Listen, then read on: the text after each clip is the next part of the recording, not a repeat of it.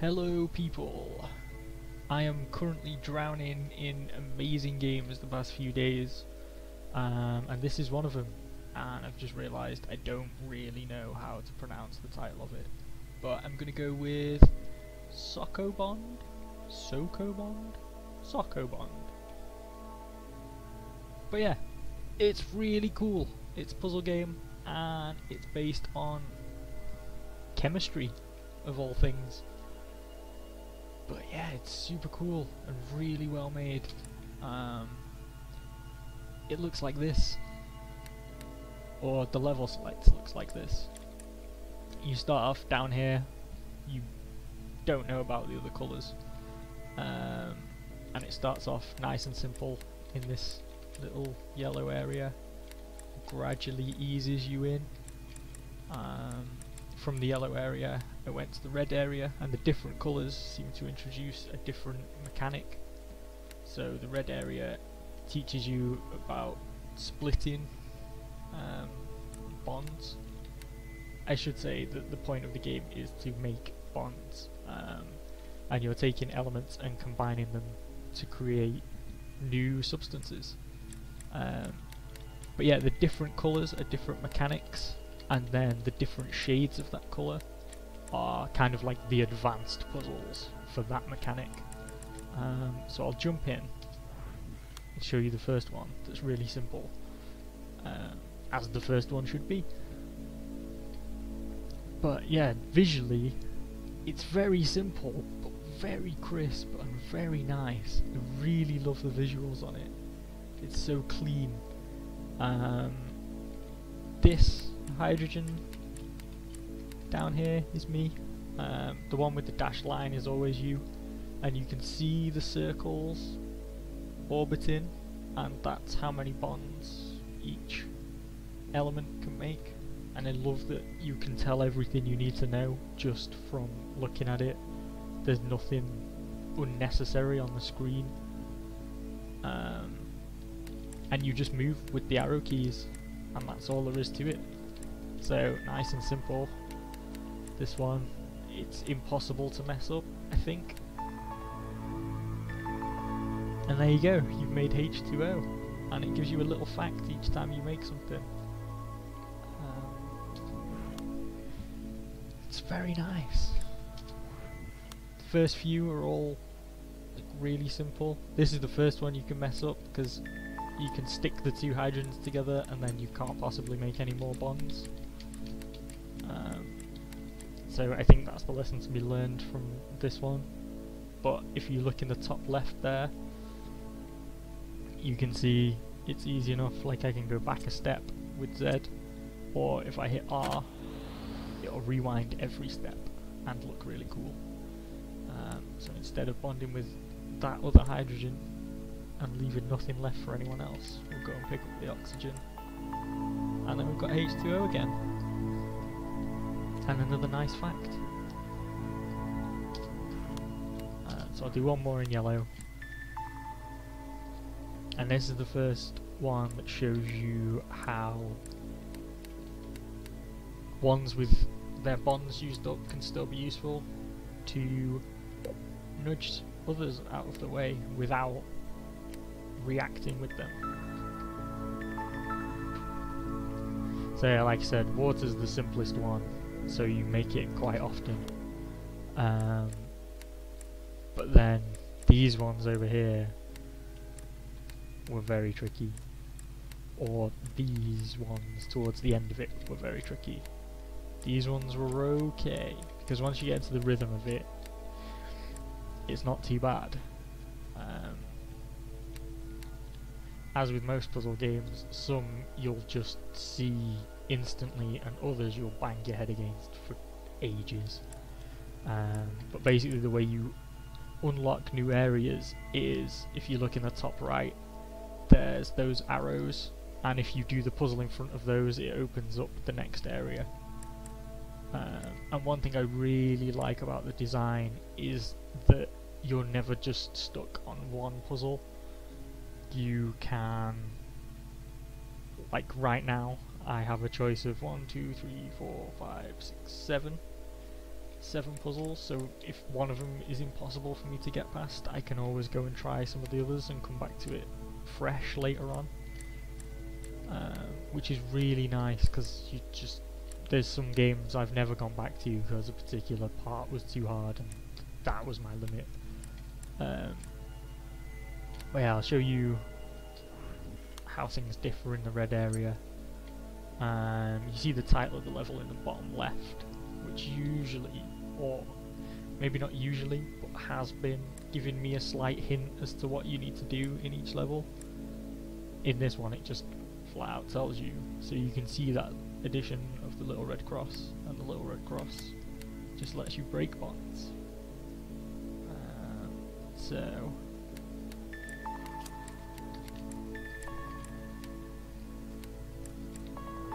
kind of went the long way around, but never mind. Bit more H2O, but even more facts about H2O. So that's good.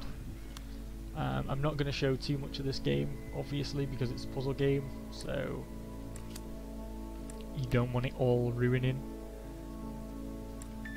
And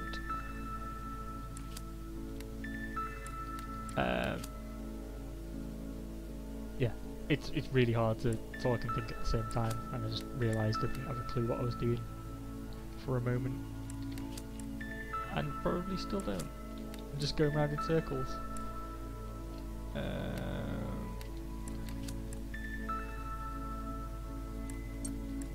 Why am I not seeing this? It's an easy one.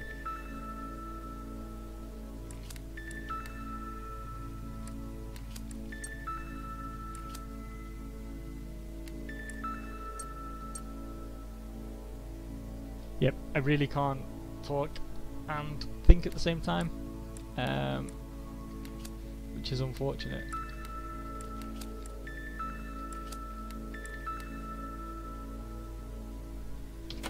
I'm just going to reset it, and I hope that helps me get out of this brain block that I've gotten myself into.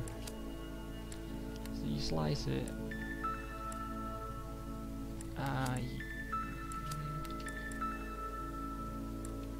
Slice it, drag it, come that way.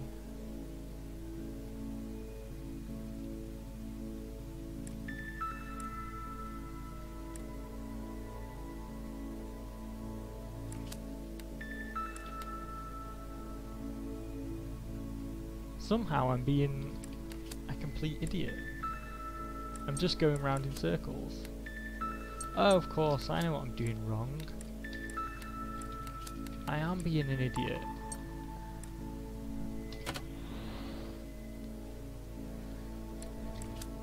I'm thinking too advanced, or I'm thinking about rotation mechanics that come later on. This is just about breaking bonds. And I know it's really frustrating watching people do puzzle games, because sometimes you can just see the answer straight away.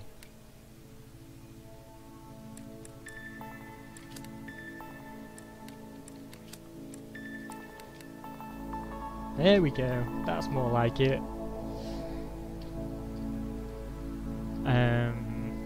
But yeah, I believe somewhere back at the start of this befuddlement, I was going to say I wasn't going to show too much of this because it is all about the learning, discovery and stuff. I'll just show you a little bit of each of these. This one, you don't really know what's going on until you get in here, but as with a lot of them, you just experiment, because science. And you find out what the little green plus does, which is use up more bonds.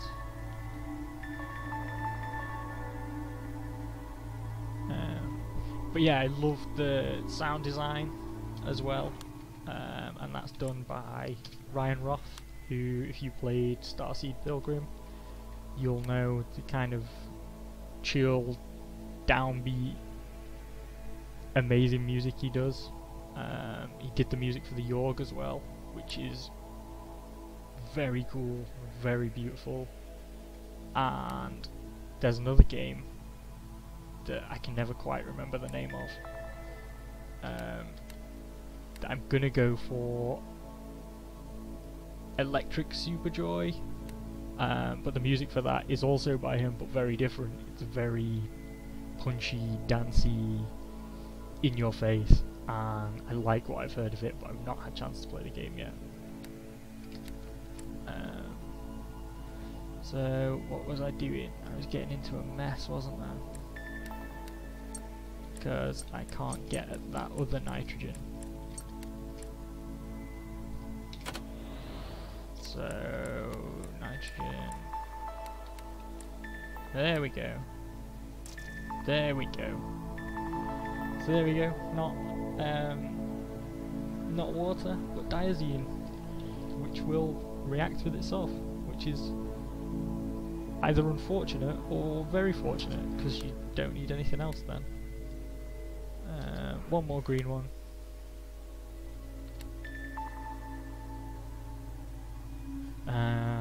This one.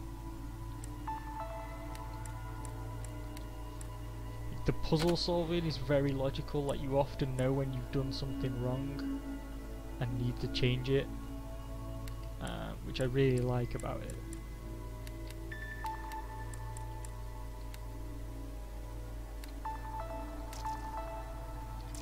There we go. Bit of CO2.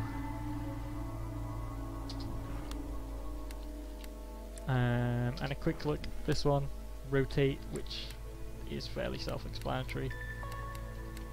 And a lot of the early puzzles were kind of sticking the elements together in the right shape to navigate the level, but now you've got the ability to turn things around, which mixes it up nicely, but also presents other problems.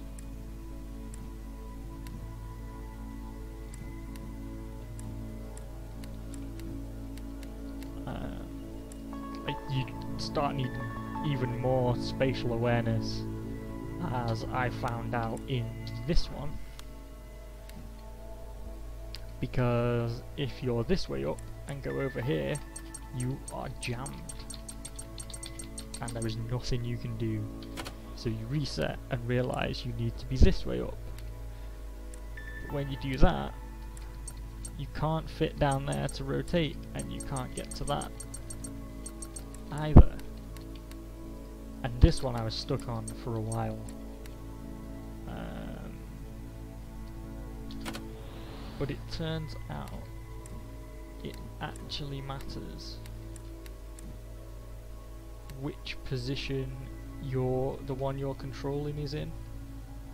I think I did it kind of by accident last time, so I don't know if I'll be able to recreate it or not. But I need to learn, because I imagine the whole blue area is going to hinge around this kind of difficulty later on. There we go. So there we go.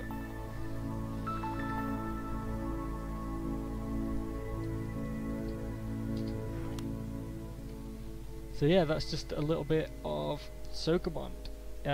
It's out now and it's on sale until the 3rd of September, and then it goes to full price. I'll put a link to it in the description of this video. I think it's just sokobond.com, but I'll make sure of that. But I definitely recommend picking it up, because it's very cool, and I think it'd be really good to have in schools, because it teaches kind of logical thinking and puzzles, and it's a game, so it's interesting, and you've got kind of chemistry and puzzle solving, and I just think it's a really good way to engage in learning. And it's a very long time since I did chemistry, but it ignites some old knowledge of mine with the bonds and things. So with kids that are actually learning about it at the time, it would probably make things a lot easier. But yeah, sound, visuals, everything about it really impressed me. And I played for about an hour this morning. Did all of the yellow section and the red section, and then managed to quit. But about 15 minutes later, I wanted more and ended up coming straight back in. So it's got a definite draw to it.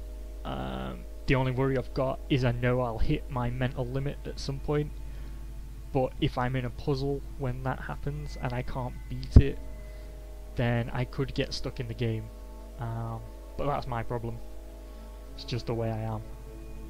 But yeah, definitely if you can, check this out because it's really, really good.